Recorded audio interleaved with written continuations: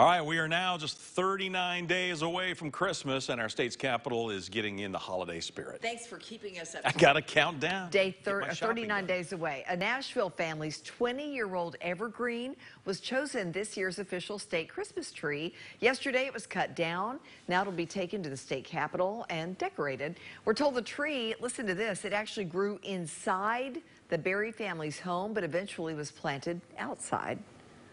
And it's been a big tree in my front yard for 20 years. We got it for our daughter's first Christmas. She was born December 28th, and then the next year she had her first real Christmas tree, and then that's it. And we planted it, and it's been there 20 years, and now it's going to be for everybody in the state to look at. That is fantastic. You know, the tree lighting ceremony coming up November 28th. The entire Berry family, we understand, plans to go to watch their family tree one last time. I love that Yeah, story. it's a great We story. tried that, but the tree never grew. Yeah. It just never grew. One little problem. I know.